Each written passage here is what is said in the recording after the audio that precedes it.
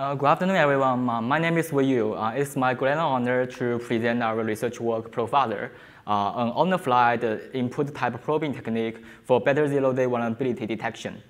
This is a joint work from Purdue University, Indiana University, and Renmin University of China.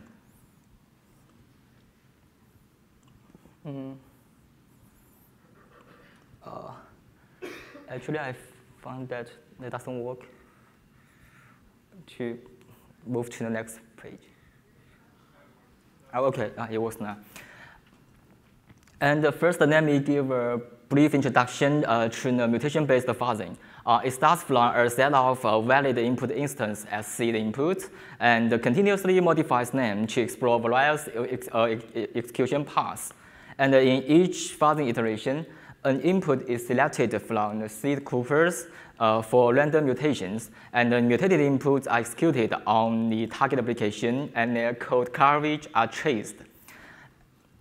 And those mutated inputs and the increased code coverage are saved into the seed couples for further mutation. But unfortunately, blindly random mutation is not that effective. We use AFL, the most popular mutation-based fuzzer, to fuzz OpenGPAG for 24 hours. And we observe that more than 60% of the mutations are performed on the input bytes that are ineffective. As presented in this figure, whose x-axis labels each individual byte of the input, and the y-axis shows the number of mutations performed on each byte. So here we observe that more than 1.5 million mutations are performed on the 31st byte, which is ineffective for coverage improvement. And another observation is that the effective mutation ratio drops very quickly. The effective mutation ratio is measured by the number of mutations that increase coverage over the number of total mutations, as presented in this figure, whose x-axis stands for the hours spent in fuzzing, and the y-axis stands for the effective mutation ratio changes around time. And we can see that the code coverage is hardly improved after 8 hours. And the existing works improve fuzzing on both breadth and depth. On the one hand, different seed selection and prioritization algorithms are proposed to help cover as more program code as possible given a limited budget. And on the other hand, multiple program analysis, such as trend analysis, symbolic execution, and gradient-based search, are proposed to integrate it with fuzzing to reach program paths that need to satisfy a specific condition. So this work has improved the effectiveness of fuzzing to some extent. However, some more highly effective fuzzing requires in-depth knowledge of the target program's input.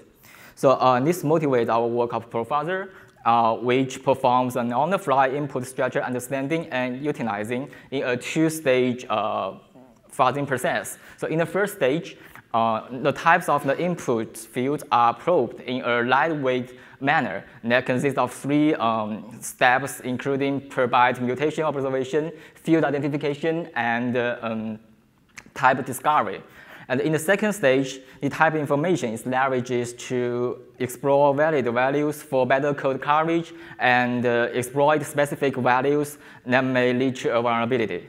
So we should note here that the types discussed here are application agnostic types, such as raw data, size, which are critically important for fuzzing, instead of those application-specific types, such as the IP address or PDF data structures, and so on.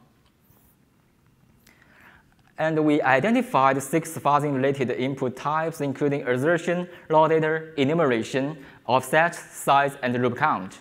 And these types cover most of the input content for popular applications, and each of them affects a program execution in a unique way. So we take enumeration and size as examples. An input field of enumeration type has a small set of valid values, with other values causing the program to terminate with exception. Here we show a code snippet of OpenGPAG for assessing an enumeration field that indicates color depth. As we can see that OpenGPAC supports 4 different color depths, each corresponding to a different handling function. And input field of a size type determines the amount of data the program should read from the input for further processing.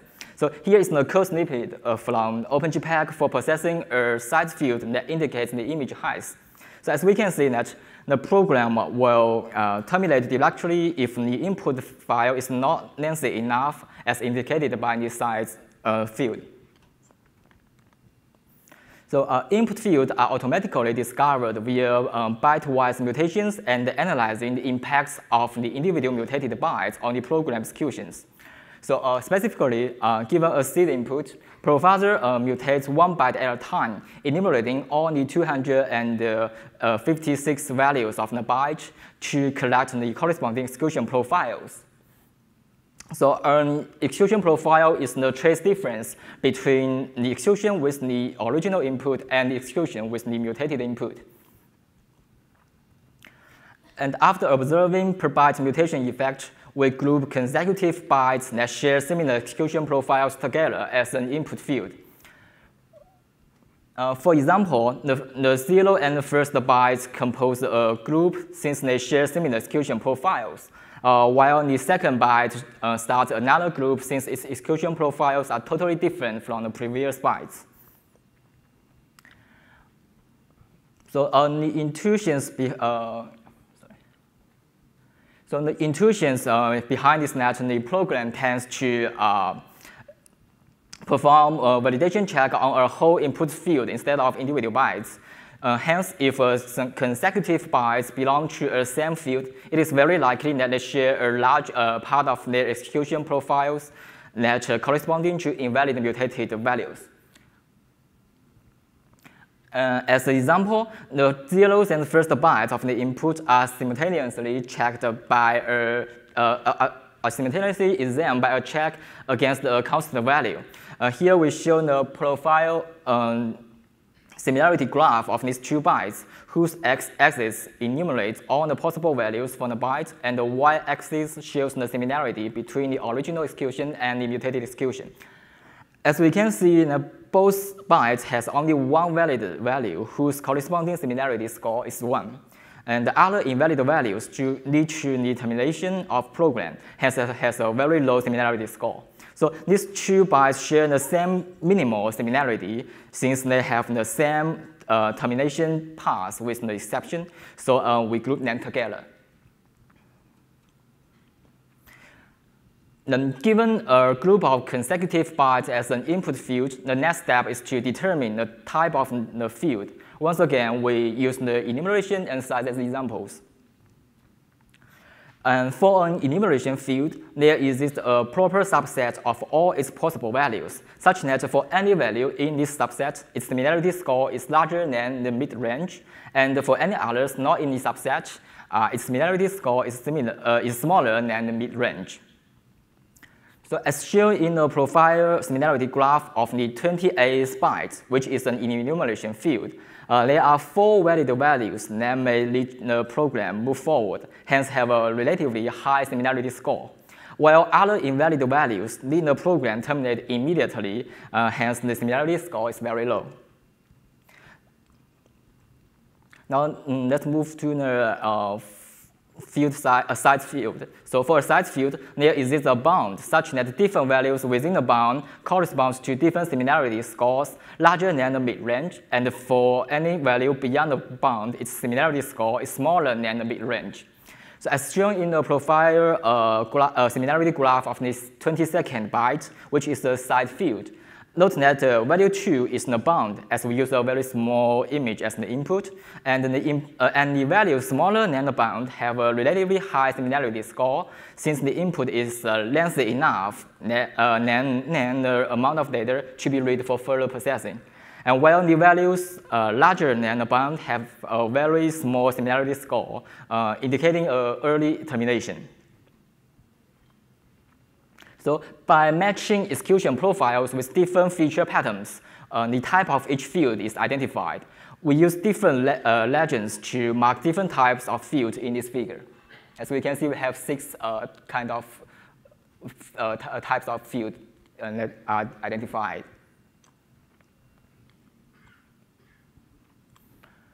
And the type information is used for guide further mutations. The guidance is provided in two aspects. In the first aspect, it limits the mutation to all the valid values of the field type to achieve better coverage. As an instance,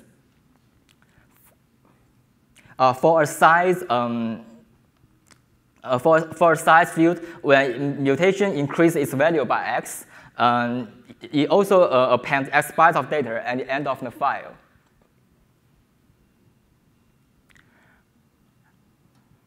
And in the second aspect, ProFuzzer exploits a set of special values that may lead to potential vulnerability.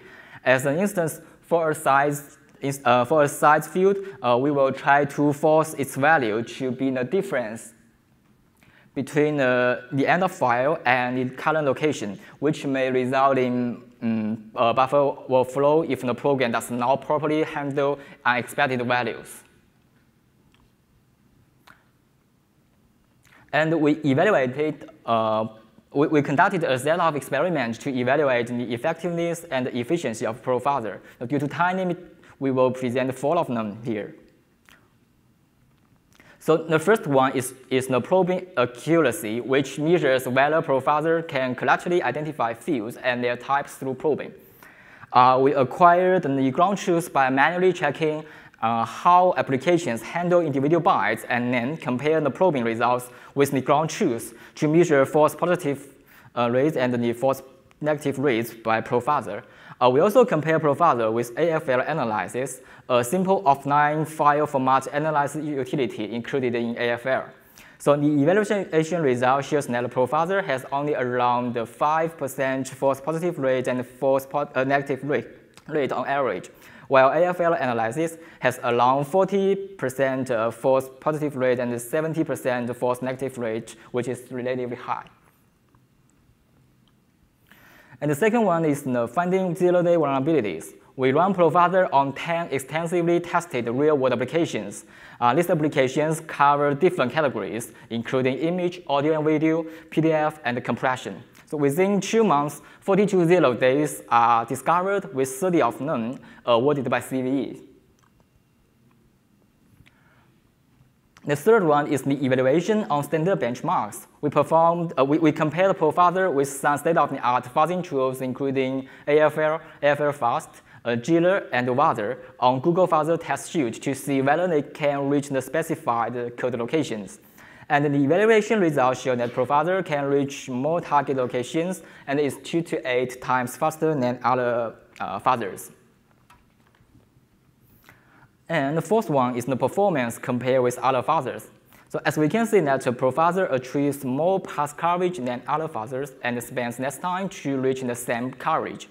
Besides, ProFuzzer keeps relatively high effective mutation ratio.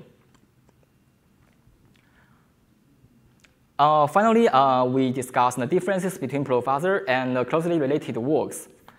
Some early studies reverse engineer the input structure at an offline fashion by using symbolic execution, type propagation, or memory access pattern analysis. And recently, researches on field-aware fuzzing are emerging. They intercept string comparisons or perform 10 analysis to infer magic value bytes, perform the type, program type, and the shape and size of the input types. And different from this works, ProFuzzer includes a lightweight mechanism to discover the relations between input bytes and program behaviors by observing the program execution paths violations in response to mutations of this input content. So instead of using a heavyweight program analysis technique such as tagged analysis or symbolic execution.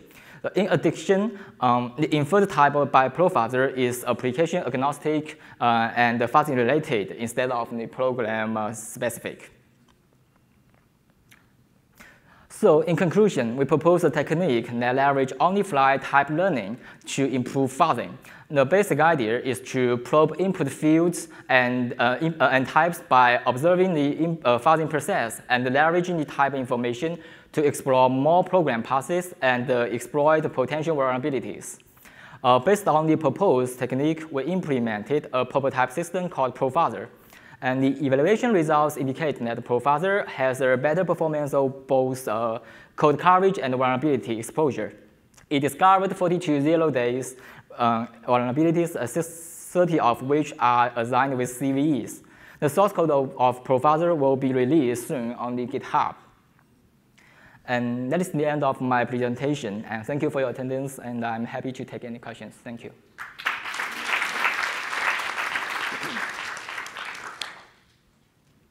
Use the microphone and state your name and affiliation. Sure. Cristina Nitsarotaru, Northeastern University. So first, an observation. There is some work in fuzzing protocols, myself included, where we actually use types in order to speed up, coverage, speed up and also improve coverage. But my question is, you show that your technique improves over several other fuzzers. Do you have any idea where is that improvement coming from? For example, you were identifying several types. Maybe all your improvement comes from one type. The improvement comes from two aspects. The first aspect is that we ignore or eliminate some unnecessary type mutations on those bytes whose mutation is not ineffective, such as raw data or assertion, because any mutations on these two bytes has no helpful for improving the coverage, right? For the raw data and the assertion. And then the other aspect comes from we focus our more effort on fuzzing on mutation with those validated value. So for example, for the enumeration field, we only mutate them with the valid value that will make the program move forward, and we don't fuzzing with we don't mutate with that invalid value that will cause the program terminate immediately. So I think the improvement comes from these two aspects. One is ignore those ineffective mutations. The other is focus our mutation on those effective ones. Okay, thank you. Thank you. Nice work. I'm Jing from Stevens. So I saw you compared your work with tensor analysis-based works like Angora. Do you have any evaluation comparison between ProFuzzer and Angora? I do understand that when your paper is accepted, Angora may not be open source at that time. But do you have evaluation results by now? Yeah, thanks for the suggestion. And this suggestion is also the one that our reviewers suggest us to do. But at the time of writing of this paper, that Angora is not released. So we have asked for the authors, and then they say that they have released them recently. So we haven't get time to compare our tool with the Angora. And I think we will just start to make it as our future plan to compare them. Yeah, thanks for the information. Just one more sentence. So the tensor analysis in Angora is quite efficient, actually. So you may want to give it a try. Thanks. Okay, thank you. We're out of time. Let's thank the speaker again. Thank you.